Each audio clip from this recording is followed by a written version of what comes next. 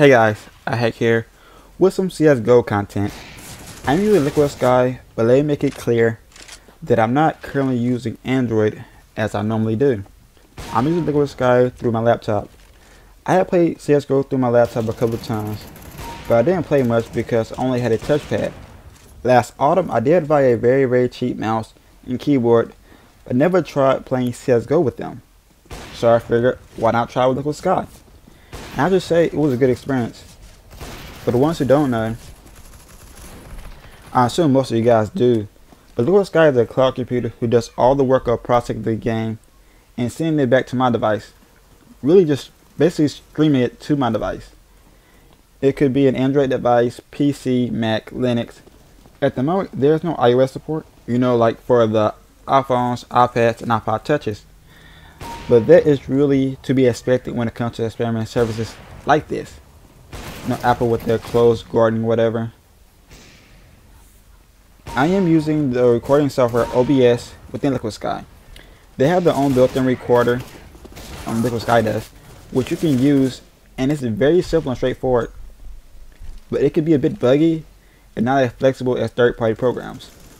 The built-in recorder used to work fine, but I don't know what the issue is now. So what you're seeing isn't necessarily what I'm seeing, because we're recording within LiquidSky and not through my laptop. So on my side you may get some quality drops, but for the most part that wasn't one of the issues. It was really clear. Typically when I do this with my tablet, my LiquidSky content, I just use an Elgato, my Elgato HD60. So almost what you're seeing is what I'm seeing. Although YouTube does compress the quality of my videos, and compared to the raw quality, I honestly gotta say it's not very comparable. The raw footage is just so much better. But I'm getting off track. Also, I had better gameplay footage. I had moments where I hit like 3 triples.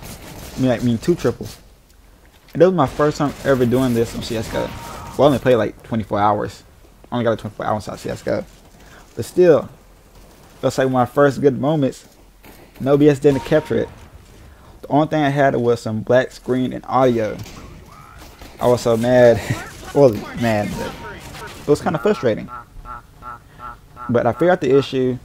It's something to do with it being inside full screen mode, and me gotta have different settings. But it's a learning experience. I'm glad I went through it, so maybe I can help others out. But I have used OBS before with my Nvidia Shield tablet and my Elgato, but it's a different experience.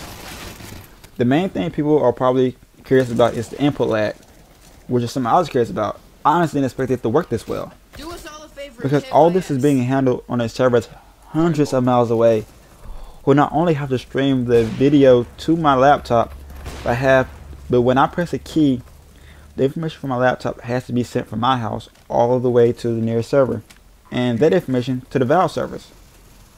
And I have to say, I didn't feel handicapped at all. I never truly felt like I died because I'm using a cloud computer. That did happen a couple times, but overall my experience wasn't like that. Inside this gameplay, I don't believe that happened. And this gameplay was after about 4 hours of playing, and I haven't played a dedicated first-person shooter in years. The last one I played was like Borderlands 2 in 2012, 2013. I mean, it's been years, and I have to say I think I did pretty well. I did play Critical Ops. I think it was when I first got my keyboard and mouse, just to test it out, and plus they had a stream going on my Crush, so I wanted to join inside that. I didn't take it seriously. I didn't really play that much.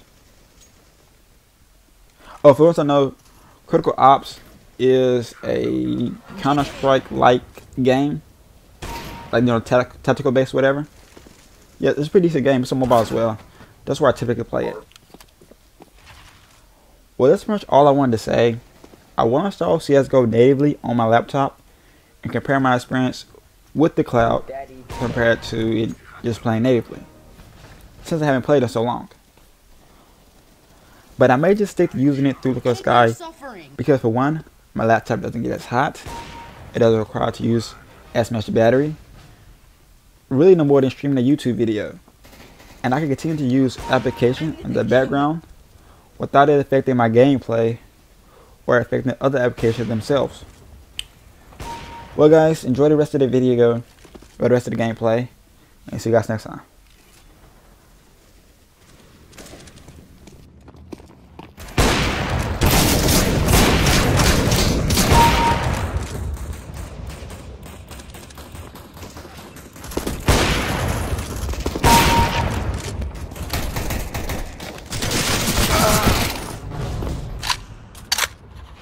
Need backup now.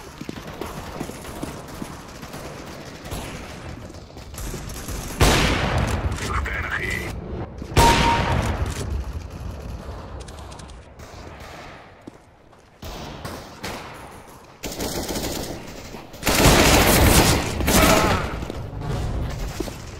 Great hit.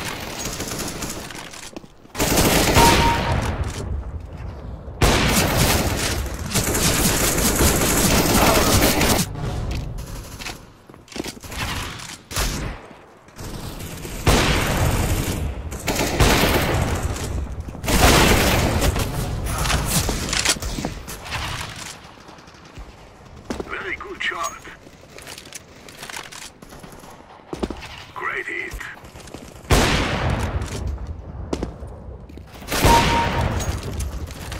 Very good shot.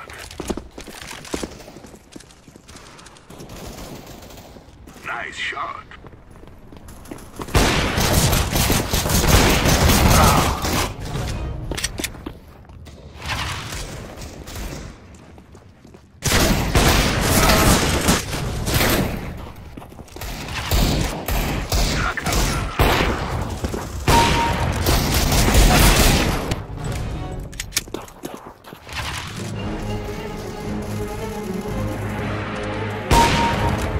Good one. Counter-terrorist win. Good game.